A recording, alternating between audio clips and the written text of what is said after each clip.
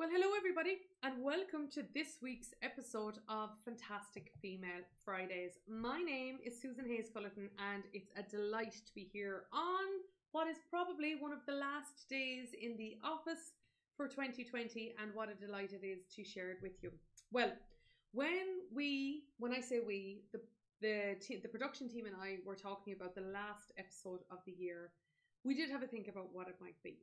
And as you know, we had a festive themed episode 2 weeks ago when we put the spotlight on the retail sector. And we also then thought about, well, do we kind of make it Christmassy? What do we do? And I have to say, I put forward the idea that we have the theme that we have today, which is how to celebrate the small wins so that we can power up the big ones. Now, for those of you who haven't been here before, as I say, my name is Susan and I'm the host of this show. And the whole idea of Fantastic Female Fridays is to give you an environment to learn about the stock market in such a way where you can develop your knowledge and your understanding, but also your confidence. That's what I want most of all here today with you and right throughout the series. We started this show in the middle of the year. I have to say, 2020, one of the defining characteristics for me has certainly been starting this show, and you have made that possible by being here today, if you're here live or if you're watching a recording. So as I always do, just going to tell you a couple of things first. First of all, I'd love to hear where you're tuning in from. So if you're on a desktop, you can pop over to the right hand side where the chat is currently going on and just pop in where you're tuning in from. But if you're on a mobile device, and I have a mobile device right here to make sure I can see what you're seeing, what you can do is under the like button, beside the like button in the middle, there is live chat. And in there, if you tap on live chat there, you can type in where you might be tuning in from. Now, I've just got a notification there to turn up my volume. So I'm just going to do that now. And I'm just going to check in there with the guys just to make sure you can tell me if that is sufficient. And also, of course, what I'm going to do is I'm going to bring my mic there a little closer as well. That might be helpful. Okay, so again, just a shout out there to my own team. You can let me know. Right, so where are we tuning in from? We have somebody here from Florida. We have somebody here. Greetings from London, UK. Let me see. Is that Arkansas? I think. Vancouver Island. Hello from Detroit, Michigan. I'm hearing from California. Wonderful. Really, really delighted to have you all in. And oh, Chester as well. Oh, brilliant. That's super. Delighted to hear that. Well, and please do keep the chat coming. That's precisely what we love right throughout. Now I'm just also, I can just see there that the team are telling me that the sound is very low, so they're just telling me to use the slider there on OBS, and I'm going to do that. Okay, so that I've just moved that there. Just there, guys, you might again just tell me if we're okay. I see there's somebody here from Ireland. Wonderful. Also somebody from New Jersey, somebody from Chicago. Okay, so I can see all right that a few people are just mentioning there to me about the sound. So again, just going to check in one more time there with the production team. Julian from Hertfordshire. Okay, great to hear you. Great to see that you're here, and I again just going to check in there. Again, I believe that okay, so they're telling me now that the sound is higher. Okay, that's good to hear anyway. And as I say, I've turned the volume right up. Make sure to use the mic auxiliary. That's what I'm doing there, guys. Yep, just letting you know. Don't worry, everyone who's here, we will make sure that we take care of this. Absolutely, we'll make sure that that we sort this out. So I'm just going to ask the team there if there's anything else that I can do. Don't know if there's anything else. As I say, I have my mic right here. Don't know if that helps. Just to make sure that it's literally right there beside me. So if there's anything else there that I can do, please do. Okay, it's getting better. That's good. That's good to hear. Sound is fine in California. That's great, Jack. Okay. Yeah, I'm turning it up there, and they also tell me to turn up the gain on the back of the mic. Okay, how about that? That better? Sounds fine here in Boston as well. Okay. And I've turned up the gain there, guys. So today's content is all around the 10 things, the 10 key wins that brilliant. Thanks, guys. Okay, delighted that we're back on track. The 10 things that I have found to be really helpful this year in the markets, and I'm gonna share a couple of things with you. So let's dive straight in. So delighted there, guys, that we're back on track there. Thanks a million.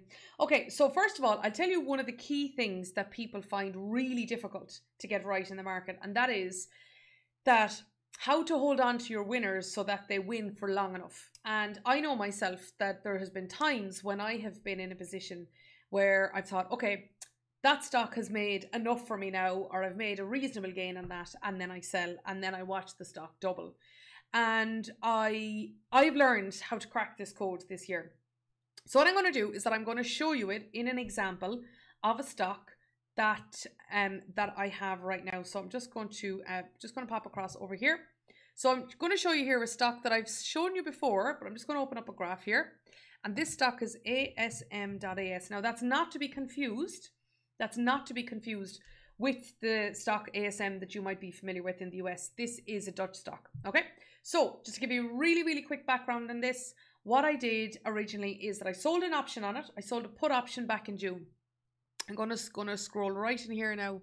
Gonna scroll right in. There we go. Here on the 6 months. Okay. So slightly more. And back here in June, I sold an option on this stock. The reason was its stock was one of the top 10 VST stocks. In fact, at one stage, it was the top stock in VectorVest Europe. Number two is that it had a reasonably good P ratio. So the P ratio was round about 22. And overall, I could see that the RT, the RT was pretty high. But look at the earnings. Like, look at these beautiful earnings, starting at the bottom left-hand corner and moving up here to the top right. So anyway, sold an option. The option expired worthless, kept my premium, happy days. Sold another one. And I told people about this the night I was on Trending Thursdays. It was round about the end of September. Sold another one to expire in October. So what happened? Well, look what happened here is that the stock started to fall off and I ended up having to take on the stock. So, that's what happens when you sell a put, and I didn't close it early. Now, here's the thing though, is that I went on to buy it. My strike price for this stock was 145. And as you can see what happened here, the stock really did fall. It fell down as far as about 121. Anyway, I still had faith in it. I was still happy, but look what has happened since, right? Look what's happened since. So the question is, like those of you who have been on this show before, you'll know that I'm an options woman. And as a result, I thought to myself, I've made two lovely premiums here. Stock is no longer at the top 10 VST. It had fallen down because loads more stocks had risen up. What do I do? Now, earnings were still rising nicely. They continue to do so. PE ratio is still within a range of between 21 and 25. So still okay. But here is what I was looking at. So I was looking at a stock that was rising. Okay, we had a nice bit of a gap up here. Then it continued to rise, fell back there a little bit. As you can see, it's been rising. And yesterday we had a doji. Now I checked the markets today. It's down slightly today. But the thing is that how do I understand if I should sell the stock or sell a covered call? And here's the key thing that I decided to do this year is, you know where the answer is? It is hiding, as they say, in plain sight. I'm going to turn off everything else except I am going to put on RT. And I'm going to look here at relative timing. Let me just add it on here now. Do I have it there already? Yeah, sorry, there it is. RT is right there. And the thing is that for those of you who aren't familiar with RT is relative timing. It's an indicator that VectorVest has that looks at the market, but it specifically looks at direction, whether it's going up or down, magnitude, how quickly it's going up or down, and in addition, it's also looking at the dynamics, so whether it's very volatile. Now look at that graph. Therefore, why would I have sold that stock? Why would I have sold that stock or sell a covered call in that stock when I could see the RT was clearly rising? The buyers were pushing the sellers up.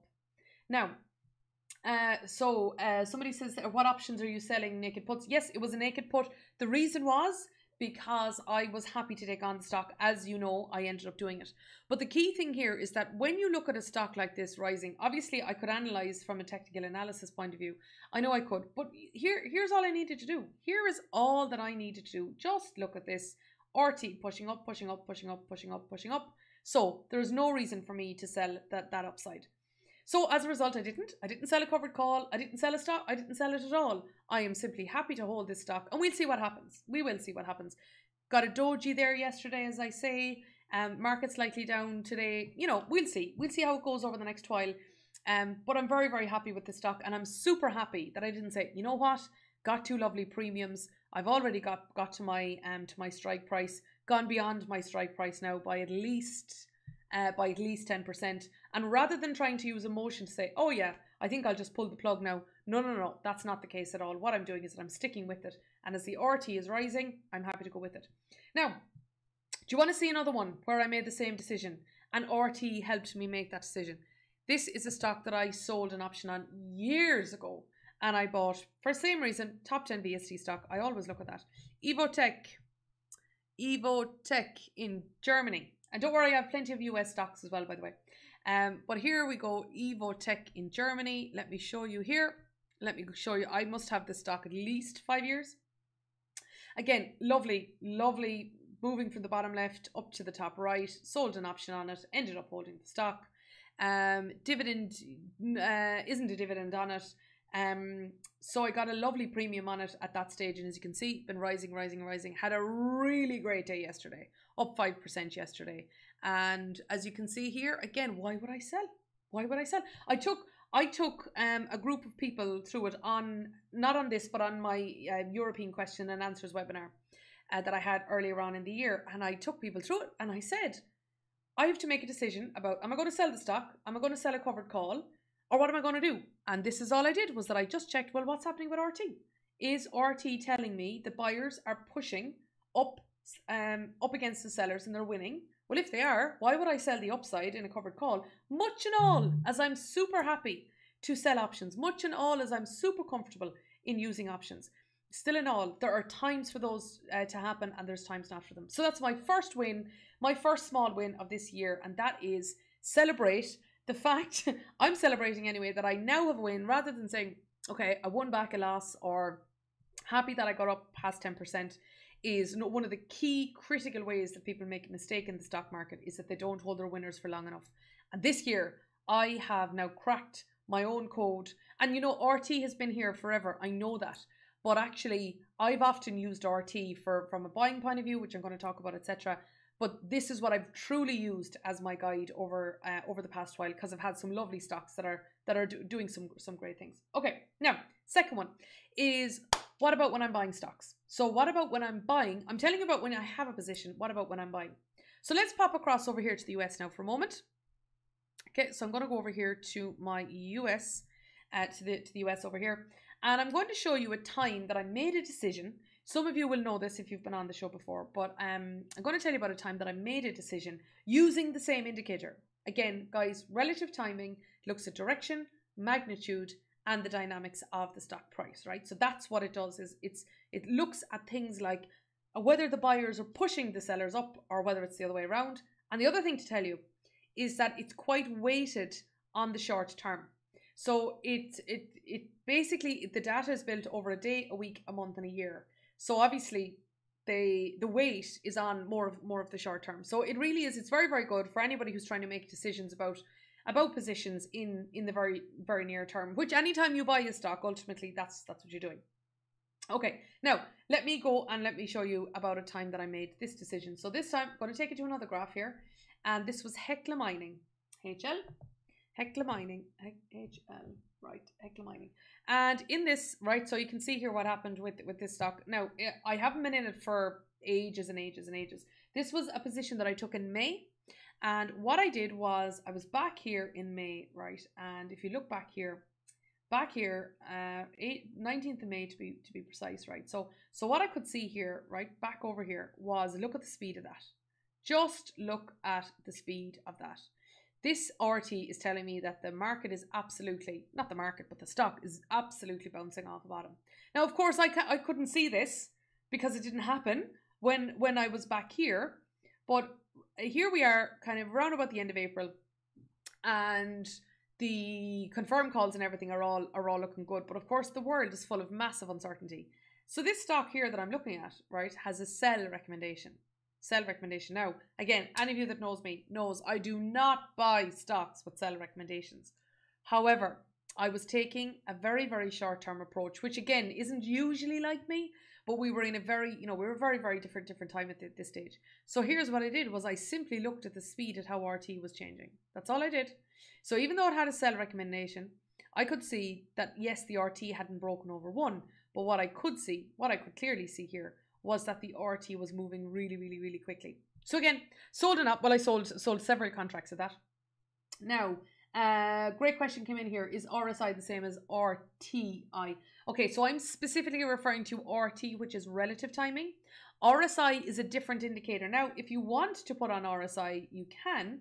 All you have to do is pop over here to add parameter in here in technical analysis, and then you can put over here, you can put in RSI, which of course, to those of you who may not be familiar with the term, that's the relative strength indicator. So it's not the same, because you know the way in RSI that there's certain levels and everything, that it's not the same at all. RT is very simple. It's a proprietary indicator. You'll only find it VectorVest, and that is that above 1 is favorable, below 1 is unfavorable. Also, can I just give a shout out there to the team, the production team. Guys, can I just ask you, will you just pop the link for the free stock analysis into the chat, please? So just to the person who put in that question, if you would like to test out the RT of any stock you're interested in, all you need to do is just go onto the free stock analysis, put in the code, your ticker code, and then from there, you can actually analyze the RT of your own stock as well. And you can compare it to your own analysis. So just as I say, just a shout out there to the team in the US. If you could just pop in the link for the free stock analysis report in for incognito awesome, that would be great. Thanks, guys. Okay, so back here anyway, I simply decided, okay, here I see an RT exploding. And you know the beautiful thing about selling puts, right? The beautiful thing about selling put options is that the stock doesn't have to do an awful lot in order for you to generate a significant return. It can be very, very effective in doing that. So as a result, that's what I did. Now, here is why it's a small win and not a big win, is if I had bought the stock back when I was thinking of doing it, back over here. So let's just say if I look back here.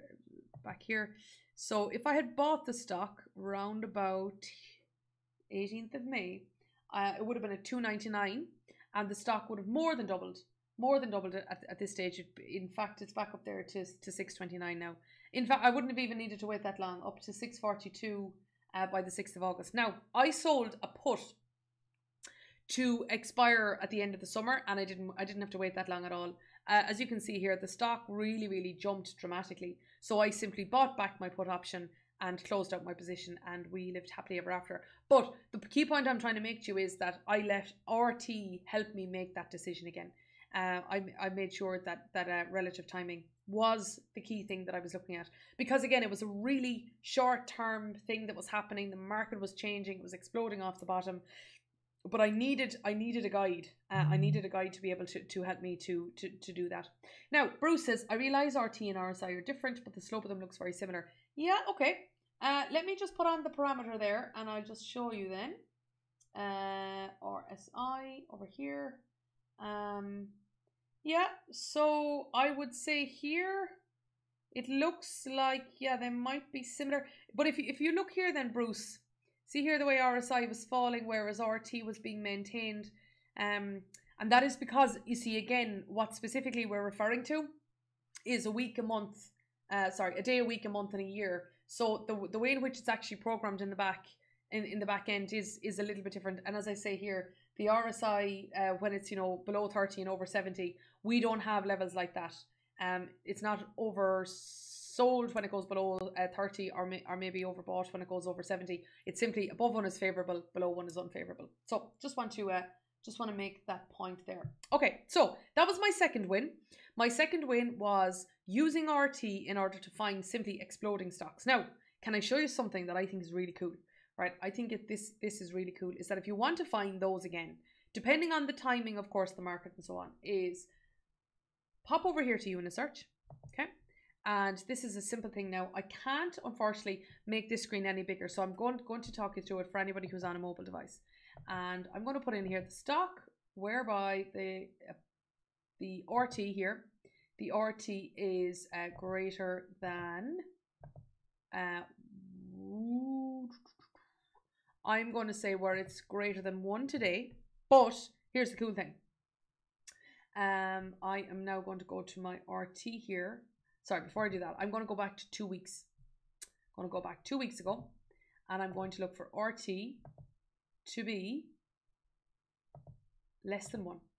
And you know what this does is it basically reveals to us here. It basically reveals to us stocks where it's just broken RT. It's just broken over 1. It's gone from unfavorable to favorable in the last 2 weeks. And run the search. And if I just going to run the search there now, and I'm just going to take say the first stock here just to have a look at it. And all I want to do is, now there you go, I can show you there the shape of the graph. Now you see here the way the RT has just exploded here. That's the type of Hecla Mining stock that I was looking for. And so far it shows no sign of stopping anyway. That's for sure. Look at it there. Look at it go. Look at it go. Let me just scroll in there now so I can get the past, let's say the past 5 days. There you go. You can see that the stock has been really jumping. And that type of a search where RT 2 weeks ago below 1, and RT above 1 today, it will actually show you that the stocks that are pushing it. Now, F12 Invest asks me, how do you know it's the buyer pushing it up? I'll tell you exactly how I know. Let me just scroll right in here now, okay, I'm going to go right in here now. So this chart is now a 5-minute chart.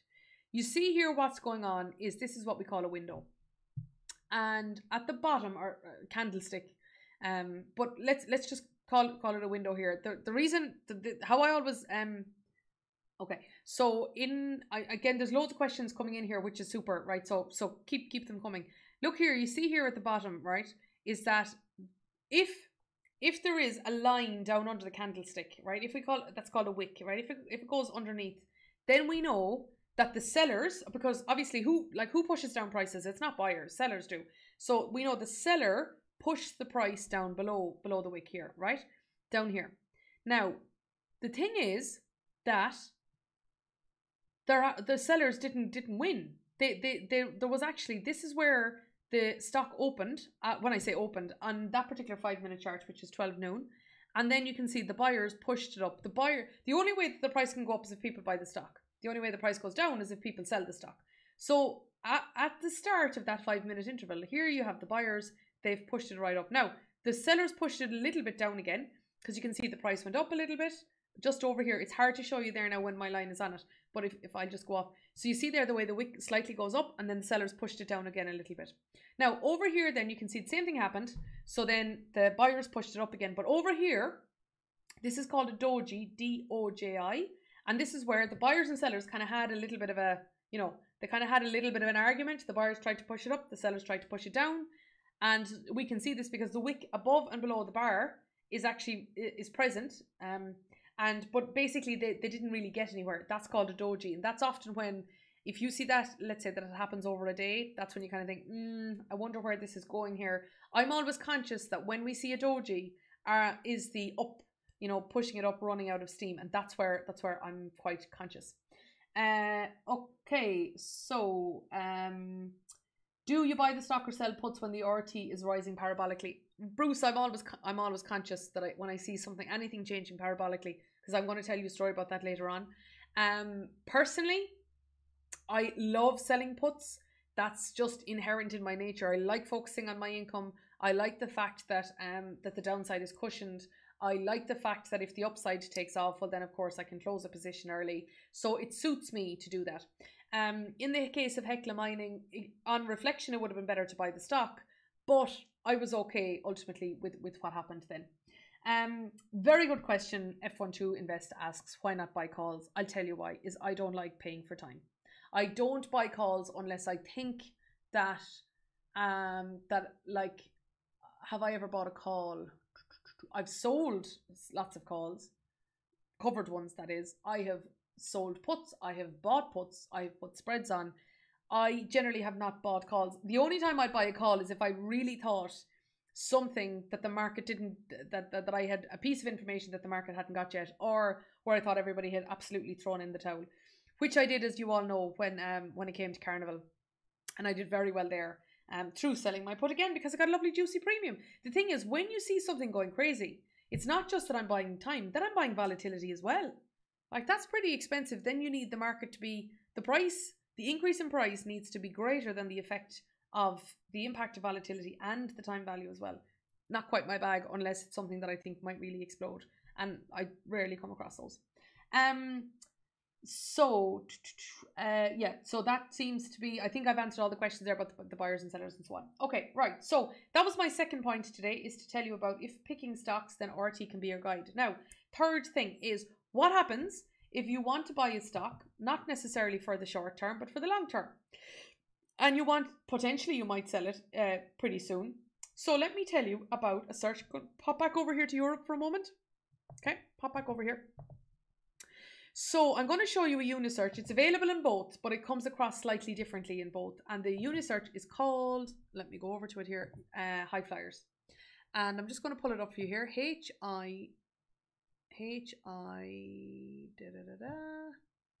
High Flyers. Okay, so over here in Europe, and I'm just going to Jerry says, how do I know if a put is overpriced? Again, happy to come back to that there, Jerry. By the way, guys, loving the questions today. Please do keep them coming. I'm only delighted to hear from you. Right, so in this case, High Flyers is a very simple search. Again, I can't enlarge Unisearch, but I'll just talk you through it. Two things, right? Number one is that relative timing is above 1.25, right? So 1.25 is not just favorable, but it's above average and favorable as well. So you want a stock with good direction, you want a stock with good dynamics, and you want good magnitude behind the stock, right? For it to be pushing up. And in addition, you want RV, you want relative value to be above 1.25. I'm just going to check in again with the team in the US. If you could just pop the free stock analysis report, a link for anybody to get the free stock analysis report, please, that would be great. The reason that I'm just asking for that is just for anybody who's not familiar with the terminology, that they can test out their own stocks and get an understanding of what they are. Okay, so RT here is above 1.25, and RV is relative value, and it's long-term price appreciation potential. So what we want to see there is the stock's ability to increase over the long term. So as you can see, we've got the RT, which is quite short term and it's technical, etc. And then we have RV, which is fundamental and more long term. So it's interesting though, right? So I ran this search in preparation to meet you today. I ran this search during the week, and I wondered how many stocks I'd find. I said, I wonder would I find 20, and that's no problem. I wonder would I find 30, and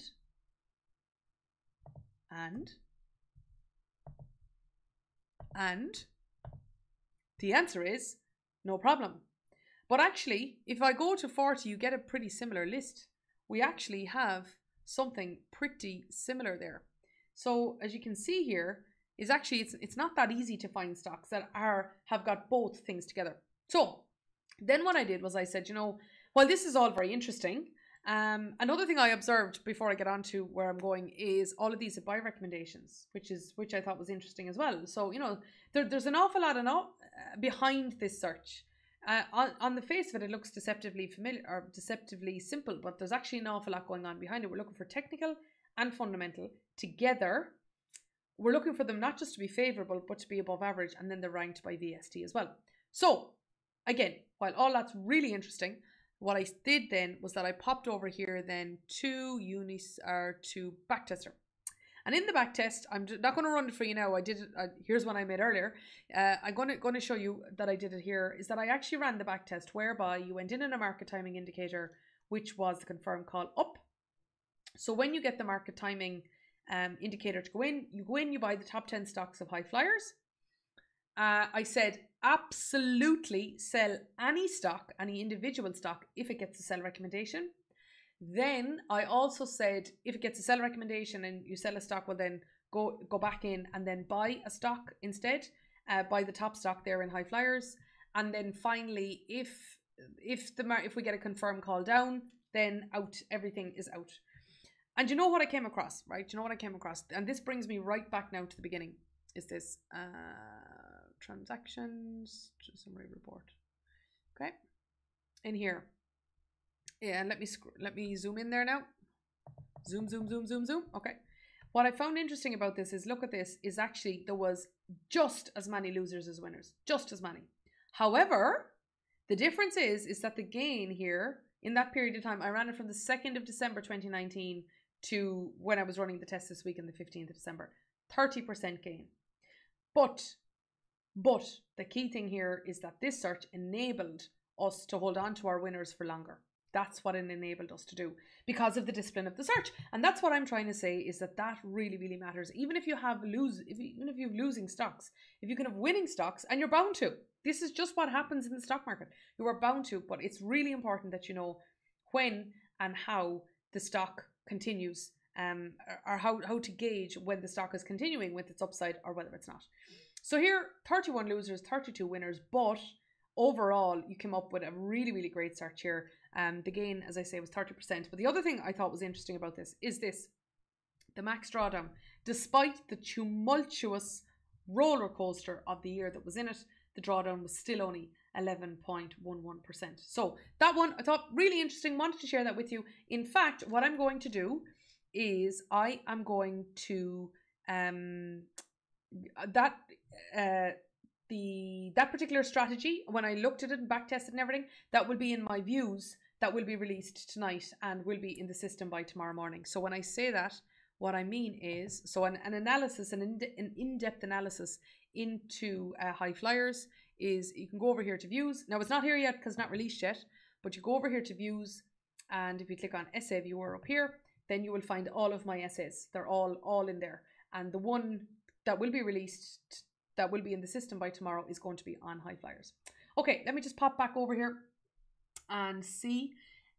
Terry, what was my stop on my high flyer strategy? Very simple, Terry. On a stock base, specifically when I was looking at the stock based stop, it was when the stock gets a sell recommendation. I can just show you. I can just show you there. I'll just show you there on backtester so that you can actually see it. Is that if I look at the report there again, the not the transactions. I'm going to show you the summary report, and I just zoom right in. There we go. Okay, I'm just going to zoom right in there now, Terry. Stick with me. Okay, and there you go. Oh, there we go. REC equals S. In other words, when the stock gets a sell recommendation, you can just see it right here. When the stock gets a sell recommendation, then I sell the stock. Now, if the market gets a confirmed call down, sell everything. I sell everything, then that's in there. That was that particular search. Now, Jerry says, which country? In this case, Jerry, I did this search in VectorVest Europe. I'm managing director of VectorVest Europe, so this is the one that I'm naturally most at home in. And as you know, I've bought and sold options in right across Europe, and also a lot of options through the US. Bruce asks me, where are my essays? I'll tell you that now, Bruce. So where it is over here in VectorVest Europe again, which of course you all have access to now. And in here in views, if you click on views and click on essay viewer, then you will see all of my essays. They're all in there. Actually, a summary of the spotlight in retail that I shared there a while, that the last episode of Fantastic Female Fridays is in there, and loads more as well. Okay. Incognito also asks me, what is Hecla Mining you keep mentioning? It's a stock. It's a stock that I came across when I was looking at the market back in May. And also I wrote, that's also in one of my essays as well, just the background of how I did that. But the ticker code is HL. So I'm not looking at it today. Market's in a different space. An awful lot has changed since then, so I'm not looking at it today. But that's why I'm telling you about my wins right throughout the year, is that the market and the stock need to be, talking to each other. Hello, Maria. Great to have you back here. Super. Super. It's brilliant. Brilliant indeed to have you. Delighted that you're here with us today. Okay, guys. Number 4 is, what if you're considering selling? Now, I want to tell you how RT prevented me from making a big mistake. Will we head back over to the US? Okay, sounds good.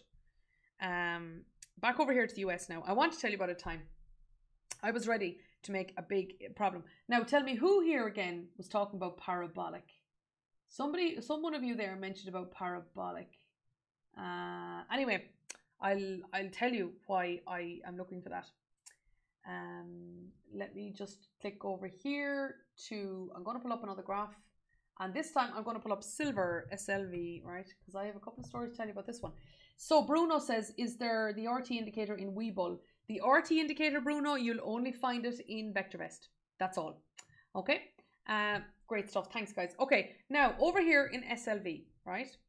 SLV is the ETF that tracks silver. Now, back when I started selling options, not at the beginning, but back in 2011 was a superb time to be selling options. Let me go back. Let me go back there now, right? Let me go back, and I want to tell you about, this is what parabolic looks like. Now, I'm telling you, no matter how high a strike I sold, no matter how much premium I took in, here, this is what it just, the stock just kept rising, and it went on for months and months. I literally used to be selling put options on SLV over and over and over again. And what's the problem with that? Is that you think this is just going to keep going forever. And the volatility in SLV was shocking. And obviously, of course, I was getting that. I was selling lovely time value. I was doing all sorts. But what happens when you see something going parabolic, which is this shape, is then, of course, it can precipitate a cliff fall afterwards. So after that, I said, you know what? I really don't like SLV. But anyway, we made friends again. And the thing about it was the volatility available in SLV was lovely. It was just lovely from the point of view of selling options. So anyway, look, here's what happened then with SLV. As you can see then it fell and fell and fell, right? So I ended up, I think I sold an option again, roundabout somewhere, could have been here, I can't remember now. But this particular chart is what I want to point out to you, is I was getting sick of it, right? I was getting properly sick of watching SLV fall, because you're not going to sell options on that graph, are you? Of course you're not. But if you end up where you actually have the stock because you sold a put and you have to take on the stock afterwards, then you're stuck with it, right? Or else you're not, or else you sell it. So I was getting right sick of this now. And look what happened. Let me just scroll right in. I remember thinking, you know what, I'm going to pull the plug. I am going to pull the plug here on this stock. But what happened here was that, look, the SLV, as I was looking here at SLV, the stock price was falling. However, the RT was rising. And the RT started to, you could tell in the RT, like when you're looking at a graph like this, right? You can see, okay, right, the stock price is rising here, but I mean that's a dollar or two. It's not really a whole lot. But what I could see here is what's called a bullish divergence, and this is where the price was falling, but on the other hand, the stock was rising. That was what I started to see. And then so basically this chart was telling me, stay where you are, it'll be okay. And what happened? Let's keep going and going. Therefore, I got right here, got the stock, all was well, saw the head and shoulders and got out. Then I sold more. I sold more at a later stage, right? Probably again, maybe the wrong time. But then, same thing happened. Let me just zone in there again, is here, and it's actually even more visible here, right? Here, let me just expand this out a little bit. This is where the share price was falling, but RT was rising. Bullish divergence. Bullish divergence, do not ignore them. So this is where you can see the share price here was falling, but the RT was rising. And the RT is a great way of telling you that the buyers are starting to win the war. That is what's going on. And as you can see then, look what happens next. On and on and on and on we go.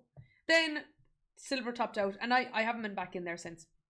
So all of this was going on between 2010, 11 and 12, and I haven't been in there since. I took a position in a couple of different stocks then, as one of them then, of course, being Hecla Mining during the summer. Not really into it now, but that is, I would absolutely say it can be very, very good indicator. Now, just going to pop on over here. Bruce says, are these two criteria, RT and RV, the only criteria in your search?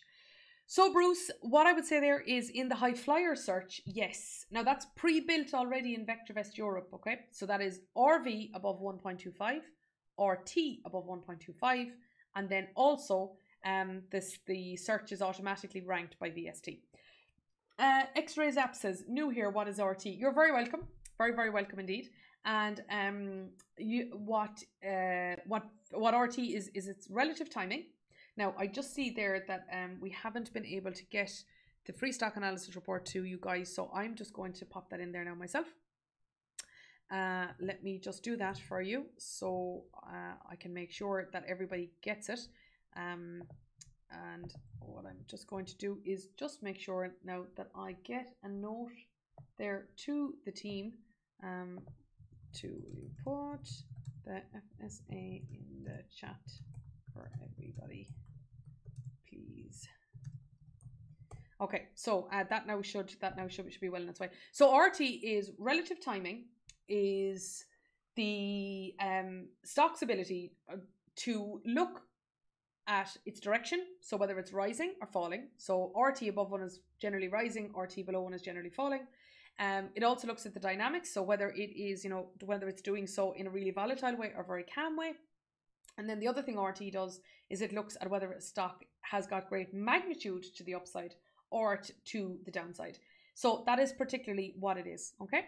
So hope that explains it. And again, I'm just going to, as I say, I've just sent a message there to the team to make sure that they pop in the free stock analysis report to you. Yep, they've just come back to me there now to say that they are on the case, okay? So, and again, you'll see a full explanation of RT in there, and you'll also be able to look at the RT of your own stock, and it's super simple. Above 1 is favorable, below 1 is unfavorable. You're more than welcome, X-Ray. More than welcome indeed. Right, okay, let's move on then to my so that just going to recap so far my 4 points, right? Because I have loads more to tell you. Number 1 is, in order to hold on to your winners, let RT be your guide. Let RT tell you if the buyers are winning the war against the sellers. Like in my case, I am not giving up my upside just because I think, oh, well, I made my money back, or I've made 10% or 15% or whatever. Is let RT be your guide. Number 2, if you're looking for stocks that are really moving very, very quickly, rather than looking at the number that is RT, look at something like a search where I showed you, where 2 weeks ago RT was below 1, whereas now it's above 1, and that'll show you something that's changing very, very quickly. Number 3 is if you're picking stocks for both the short and the long term. So you're picking it for the short term, but ideally it'd be nice if you could hold on to it for a longer time frame. Then what I suggest you do is use something with RT. So it might be RV, like I showed you there in high flyers. And again, a full deep dive into high flyers is going to be in my views in the program by tomorrow morning. Now, if you're thinking of selling, watch out for, what is it? Bullish divergence, a bullish divergence. And that's what I'm showing you right here on my screen. This is where the share price may be falling, but the RT is rising. Do not ignore those. Now, the opposite can happen as well, by the way. But I certainly, if I had closed out my position on silver without looking at that, I would have just left it on the table, despite the fact that RT was quite plainly telling me, no, Susan, no, you're grand. Okay, then before I come on to my 5th point, I'm just going to pop in over here to see what John says. John says, what about adding RT ranking that is part of industries to make sure the industry is moving with it? Yeah, you certainly can. Just for, again, I'm very conscious, and I'm delighted to welcome people who aren't from VectorVest. You can certainly do that if you go over to Viewer and you go to Sector Viewer, and then over here in Sector Viewer, that is not what I'm looking for. Sorry, because I was clicking on stock. I was going to say they're not sectors. Okay, let me go in there into industry. Okay, so in industry here, for example, you can actually see the sector. You can actually see the RT of the industry, and you can also see the RT of, you can see the RT of the sector, and you can see the RT of the industry. And then if you double click in here in media, okay, let me just double click. Oh yeah, it's coming up there behind it. Okay. Well, when you double click in there, then you can also see then a list of stocks that are behind that. Now I'm just going to go onto the stock viewer there just to make that point. So you can see here, for example, Digital Turbine here. If you click on the stock and just spring your eye down, okay, follow me right down here. See software and business. So software is the sector, and then business is the industry within the sector. Now, John has a great idea here, which is that you can add an industry delta into your search. Yes, you can. Let's pop on over here and do it. I'm going to go to Unisearch, and I can go in here and I can go from industry, and I'm going to filter by industry group. So let me do that, and I want sorry, I can go back there. I'm going to go filter by. Now, I'm actually thinking, John, what you want to do is something slightly different, isn't it? This is where you want the industry delta. So what I need to do is filter by the industry group here. And I'm just trying to think here, because when you're actually adding in an industry delta, are you trying to do that before or after you actually select the search? So what I'm saying here is, in the case of My Tech Systems, is that if I double click on that stock, I'll be able to go in and I'll be able to see the industry, and then specifically within the industry, then I would be looking at the delta in there. So John says no under capital appreciation. Okay, right, yeah, all right. So then what I can do here is stocks, and now I get you. Do the RT, relative timing, and in here I have delta. Now, actually, it's interesting, John, what I did back, when did I do it? Oh my God. I think when I found Hecla Mining, I actually went and I did the same thing. I looked for the RT to have changed by a significant amount as well. And I had done that. I think I put it in for 10 days or something. So delta, guys, is how much things change over a period of time. So it's just interesting that you say that. So this is where you want something to change, or alternatively, you can have it where it changes by a certain amount as well, or over a certain time frame. All sorts of things that you can do in there. Okay, so you do it differently. You do industries. Okay, let me go back there. You do industries. Capital appreciation. Oh, you're doing it that way. Okay. RT. So yeah, that's the way you can. Yeah, I see what you mean. So actually what you're doing is that you're going to rank through the industries included in the search as distinct from through the search into the stock, then look at the industry. Yeah, it's an interesting way of doing it. Zakaria said, can I please explain RS? I would be delighted to do it. And I just want to the only thing I'll say is that it just would take me a little bit off track now, Zakaria, so stick with me.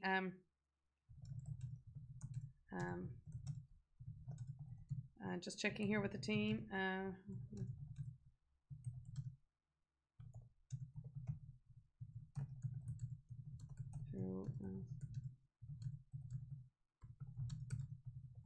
Okay, so just making sure that they're taking care of you. Okay, now fifth point that I want to ask you today is, what if you're wrong, right? What if you're wrong? So what if I was wrong? If I go back over here to the graph, I see Bruce there was asking, he's saying on the divergence, aren't you drawing lines in different places in the chart? Okay, John, let me just, or Bruce, let me just zoom right in there now. Okay, you just zoom right in there now. Okay, right here. You just zoom right there, right in here. Now, here was where I was looking at the divergence, right over here. Okay, so you can see here, it's, maybe if I just change my line, I'm just going to make the lines harder. Okay, so just letting you know there now that the free stock analysis is now pinned to the top of the chat. So anybody who wants to get that, you can just pop in there, and you, Zakaria, actually in your case, that's where you'll see RS, that's where you'll see relative safety. And in addition, anybody who's new to X-Ray Zap, you mentioned that you're new and you're not familiar with RT. If you just pop a stock in there, you get an explanation of what RT is in there as well. Okay, so let me see there now. If I go back over here, I'm going to click on the line. That's not working for me, so let me just move over, just give my mouse a bit of a break here. No, it's not happening for me. Okay, and my system has frozen. Okay, let me pop over. Just going to give just gonna do it over here. Oh, okay, now I know what's after happening, is that the two screens weren't talking to each other. Now that should make that line easier. Now, do you see it there, John? Sorry, Bruce. I don't know why I keep calling you John. See there, Bruce? And then if I also click on this line down here, okay, I'm just going to click the style. Okay, and that's also solid. So you see the way the two lines are right on top of each other. See the way here. So at this stage, obviously, at this stage, I'm seeing the share price falling. Now, what I'm actually starting to see here is the RT starting to balance out, but I probably wouldn't have known that yet. Whereas on the other hand, is that over here it became quite clear that now the stock was rising and it looked like it was falling again. And remember that at this stage, Bruce, here's what I'm looking at. I'm looking at fall, fall, fall, fall, fall, fall, fall. So what RT is pointing out to me here is that this is starting to turn around. In fact, what if I really go back further, I can actually see that RT has been doing that for some time. If I just adjust this now. But again, it's hard to see it. It's hard to see things when it's hard to see things without seeing the future, obviously. So that is why, if I just bring this right back here, if I go back here, let me just go back right up here, back to the benefit of hindsight here. And let me scroll back down here. Okay. Now, see there, see that line now. In fact, and I mean, I want to do it just right for you. See the way this line is falling, this line is rising. That's what I'm talking about. That is what bullish divergence is. Now, to go back to my fifth point, which is, what if I'm wrong? What if I am wrong? What if genuinely I am wrong? What if everything that I call is wrong? Bruce says better now. Thanks. You're more than welcome, Bruce. No problem.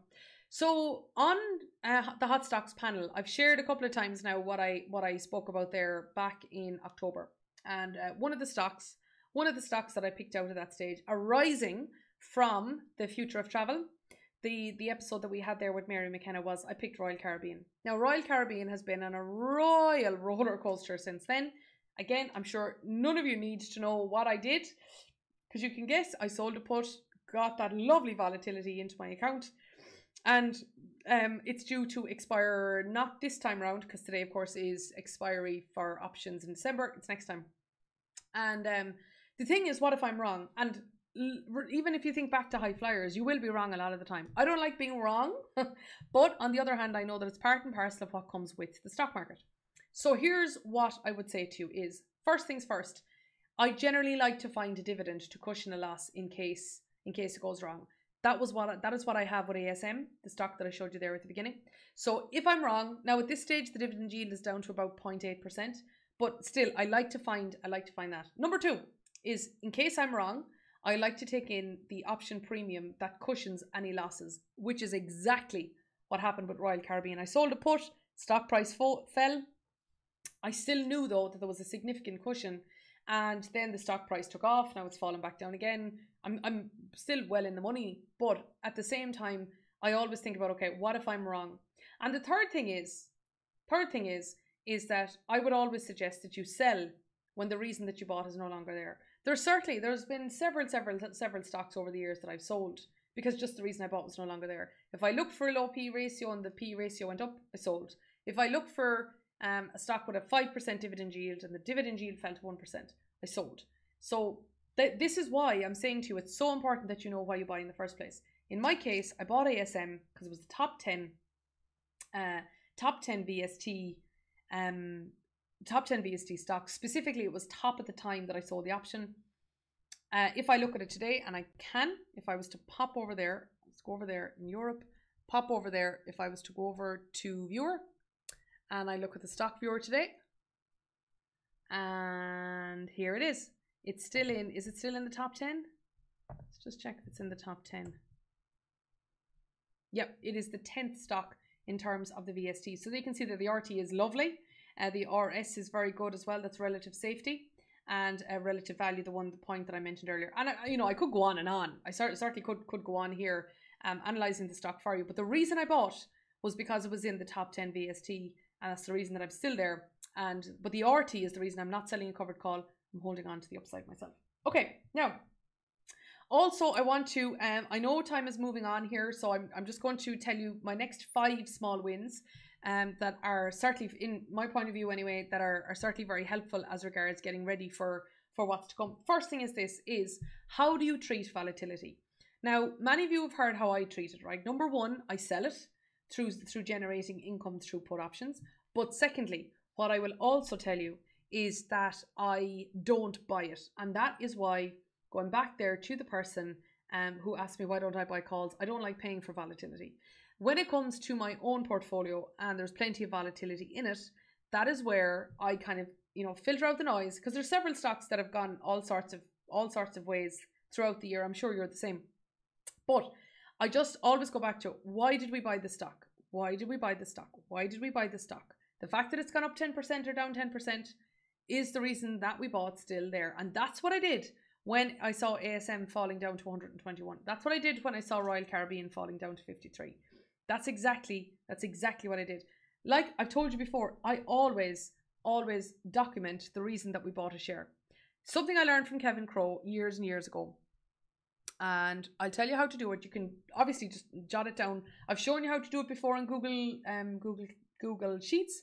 Obviously you can just write it down in a notebook. You can also do it right here in the VectorVest system. So if I just go to, let me take HelloFresh here, for example, just going to go onto that stock there. And again, that now might have, yeah, there we go. So here's HelloFresh. If I want to,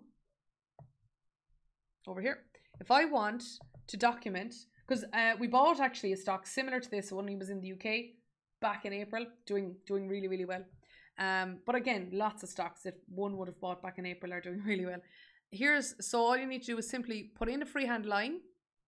Now you might say, hold on now, Susan, you're putting in a line. You see, actually in there, nestled in there is note. So in there, I can put a note and I can say, for example, defensive stock in an interesting sector, etc. Right? So I always do that. So that's what I want to just, it's important that you think about that. So I'm very clear, very, very clear that we have taken advantage of a lot of volatility in the market this year. Very clear about that. Very clear about how I do it.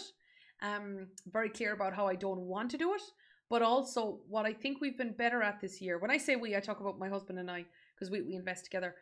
I think we've been better this year at stripping out the noise and the volatility that was going crazy. Now, I would have said that he was better at getting into the market than I was.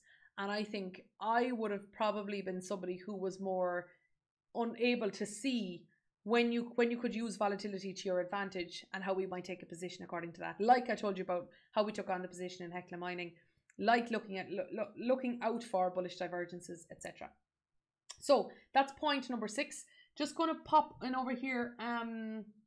Jan Conrad says to me, do you use certain spreadsheet to keep track of all your trading or just portfolios in VectorVest? Both, Jan, yeah. So I create a Google Sheet as well, and I have the prices that come in live. And then also I put portfolios as well as the super tool. The only reason that I don't have everything in VectorVest is because of the different programs. So let's say you'd have a portfolio in VectorVest US and a portfolio in VectorVest Europe. When I have my Google Sheet, have them all together. Now, David says, how do you know when an option is overpriced? And I think somebody else mentioned that as well. The straightforward answer is to use Options Pro.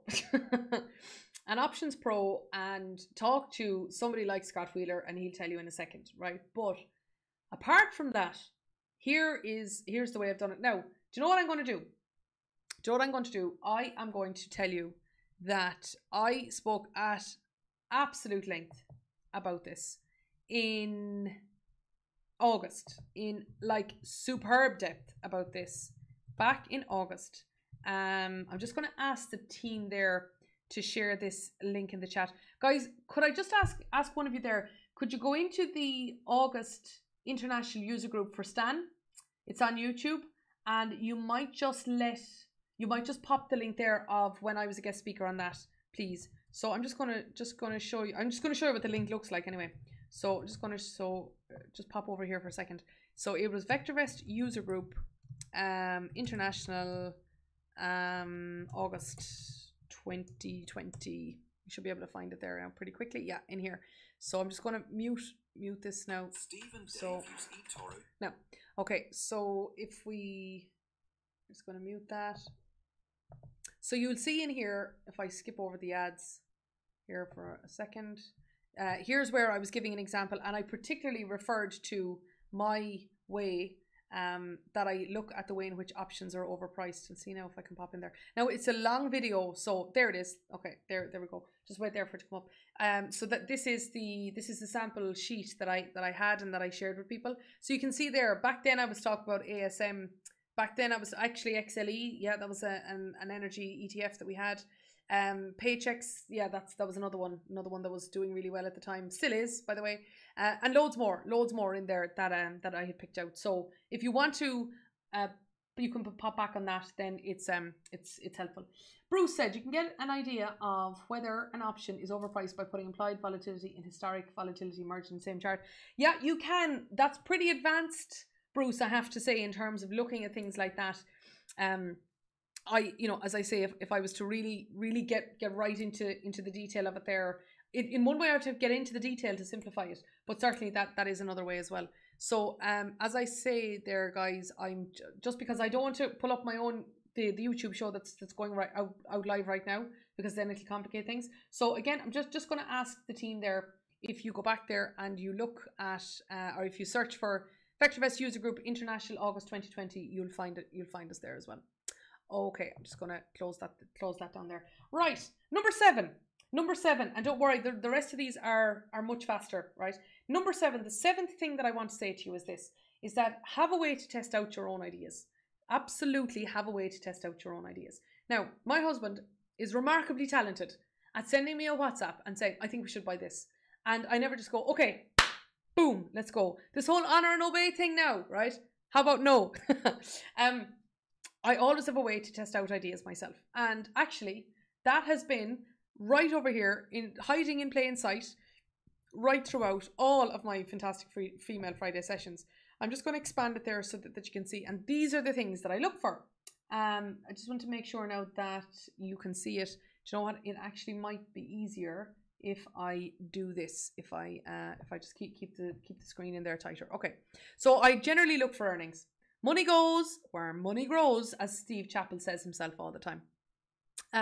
In addition then, PE ratio, it's always something I do not like paying for overpriced stocks. I do not like it at all. Now, I'm happy to have overpriced stocks if the RT is telling me they're going to get even more overpriced, but I do not like paying for overpriced stocks, so I always look to the PE.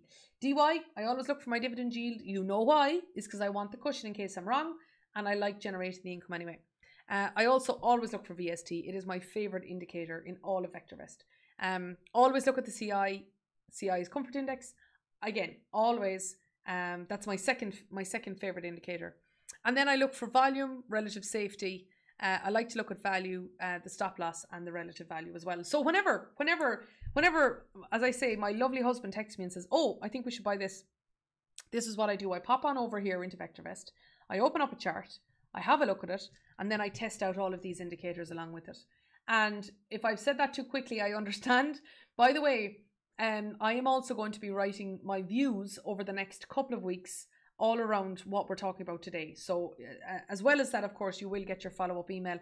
I do hope that you've all just registered for vectorvest.com/FFF.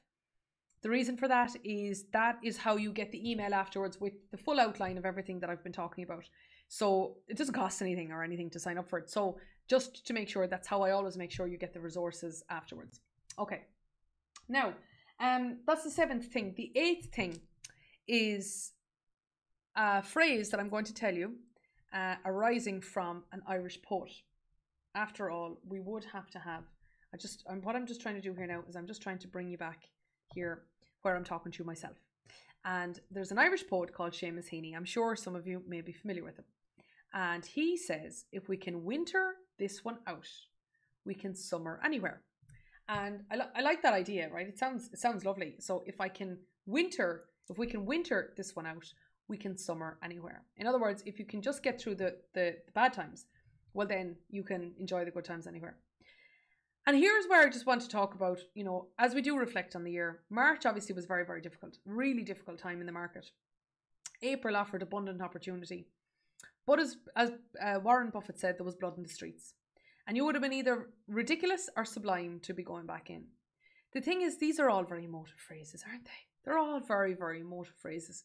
So instead, what I suggest is, despite the poetry and despite the Buffettisms, is simply look to the market timing indicators to decide when you're going to get in and when you're going to get out. Now, on a market basis, I've shown you a couple of ways when you look at a stock, but from a market point of view. Don't be waiting for poetic, insurgents to be happening on CNBC or anything else like that. Make your decision based on the objective analysis. So when we did get back in, we got back in April. And what I absolutely say is that it's so important that you look at the market timing indicators and let those be your guide. Let those absolutely be your guide, and let them show you whether now is a good time overall to get in or whether it's not. And that, instead of Seamus Heaney saying, if you winter this one out, rather than trying to make those decisions, is instead go in and have a look at the market timing indicators or the confirm calls or whatever your market timing indicator of choice is, whether it's even a VectorVest one or not. The key point is go and take a look at that, rather than saying, relying on gut feeling or, how is the sentiment or whatever. Is you don't have to do that. It's all done there for you. It truly is all done there for you. Now, the ninth thing I want to say is, I learned this one a couple of years ago, right? So this isn't quite a win for 2020, but it's certainly worthwhile sharing with you. And that is, know the difference between doing nothing and inaction. Some people did nothing throughout the year because they just threw their hands up at the market and said, this place is just crazy. It's going up, it's going down. We see dramatic stimulus going in. We see lockdowns happening. We see second lockdowns happening. We see repeated lockdowns. There's volatility around elections. We don't know if it's going to be a clean election. Oh, just let me out of here. Now, if the market is not for you, it's not for you. Simple as. But there is a big difference. There genuinely is a big difference between inaction and doing nothing. Inaction is what I did from the middle of March until the start of April. And during that time frame, I was consciously not taking position in the market, but that wasn't doing nothing. That was being inactive in the market. My market decision, the stock position I was taking, was to not take a position, but that was still a position, if you know what I mean. There's a very, very, very, very big difference in between the two. Very, very big difference indeed. So that is what I would also say to you, is know the difference between inaction and doing nothing. Inaction may be a decision that's well worthwhile taking, which is to not go in, maybe to stay in cash.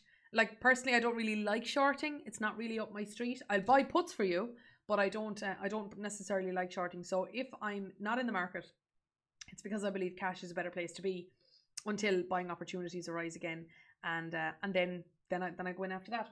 Now, the last thing I'm going to say to you is this: enjoy it. The market is there, and VectorVest is there to be enjoyed. Enjoy the investing part, but understand what really matters to you. And here's where I see people being thrown off a little bit. Is it about making money, or is it about beating the market? I often see people, they'll look at a search, they look at a unisearch, and then they'll say, oh, no, actually, no, I'm not interested in that search because it didn't beat the market. If I was to ask any of you right now, is your portfolio this year, is it beating the market? A lot of you won't know. And that is because ultimately you're probably looking at whether a stock is up or down as opposed to whether it's beating the S&P 500 or the FTSE or whatever. So that's what I would say, is understand what really matters to you. And if it is simply making money, well then look at ways to make money simply. The second thing I would ask is it that you want to make a return, or is it that you want the feeling that you're doing something? Because if you want to make a return, often doing or being inactive can be an answer, or simply leaving the market, just go. And sometimes I say that to my husband. I'd say, we're fully invested. We don't need to keep looking for the next best thing. Or no, what we always need to do is to critically analyze the positions that we have to decide whether we still want them or not. That's for sure. But just remember, so in the case of ASM there, ASM is doing its thing. So do I need to keep going back in and looking at the top VST stock now and saying, okay, I'm going to sell that one and I'm going to be replacing it by that one? That's the thing, is that I'm interested in making a return in the market, not necessarily just being busy with it. And that's kind of counterintuitive, because if I wanted to play music, right, I want to learn how to play the piano. I don't, by the way, but if I was looking to play the piano, I know that the way to improve is for me to do more and more and more and more practice. The thing is with the stock market is that if I'm more and more and more active, that doesn't necessarily mean that I'm going to do any better when it comes to return. But if you want the enjoyment of doing, be aware of it. The third thing I'll say is I've met loads of people in the VectorVest community, loads of people who never invest. They just like the excitement of looking at earnings reports and running searches and doing back tests and being at events like this and participating in Tampa and a range of other different things like that. That's what they love to do. And as a result, that's so completely fine. You don't have to be an investor to be part of our community. All we want to do is to enable you to be more informed, more educated, more confident, more comfortable in the decisions that you take. And the last thing I'll say to you is, do you want to find something that simply works and then stick with it?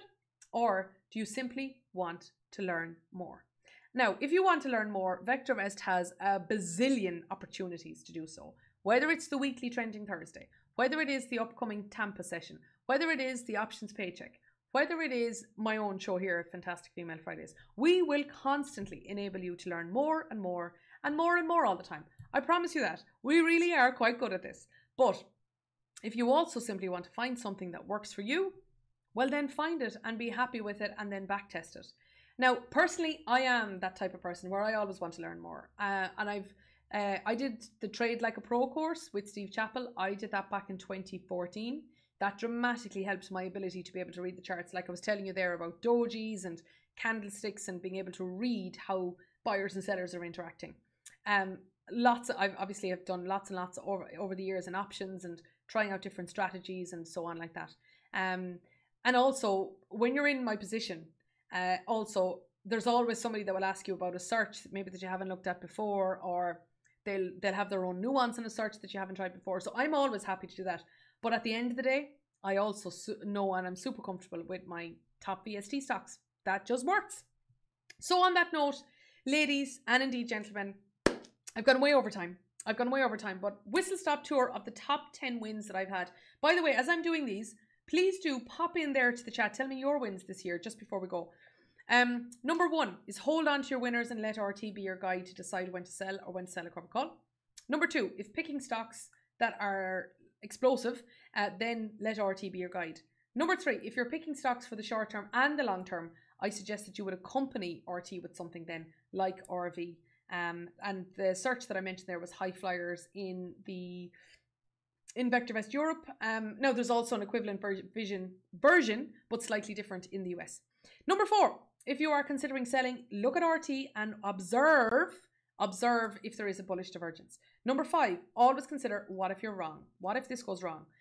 In my way, when I do that, I look for dividends, I look for selling put income, or else I know when I'm going to sell, and I sell when the reason I bought is no longer there. Number 6, decide how you want to treat volatility. In my case, I'm happy to sell volatility through options, but I am not happy to buy it. Not happy to buy it through calls unless I really think something is going to go crazy. Because if you're buying a high volatile stock through a call, you have to pay for the time value and high volatility. That stock would really want to do something special.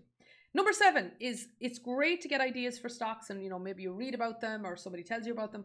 Always have your own set of criteria that you can test that stock against, and I shared what mine are. Number 8, if you're going to winter it out here, you can summer anywhere, in the words of Seamus Heaney. Rather than rely on emotion, use market timing indicators to determine when the summer and the winter is actually taking place. And even when the leaves are starting to turn, they're pretty good at telling you. Number 9, understand the difference between inaction and doing nothing. And number 10, enjoy it, guys, and understand what really, really matters. So on that note, I'm going to wish you all a most wonderful, wonderful festive season. Have an amazing Christmas from all of us here at VectorVest, from me in Dublin, from the production team in the US, and from all of us right around the world at VectorVest. I'm going to see you for our first episode of the year next year, and I'm going to be in Tampa as well. We're going to be part of the live stream team as well. So, as I say, on behalf of me and all of the team at VectorVest US, Europe, and so on, thank you so much indeed for making Fantastic Female Fridays a reality. I wish you every success and every best wish. Bye.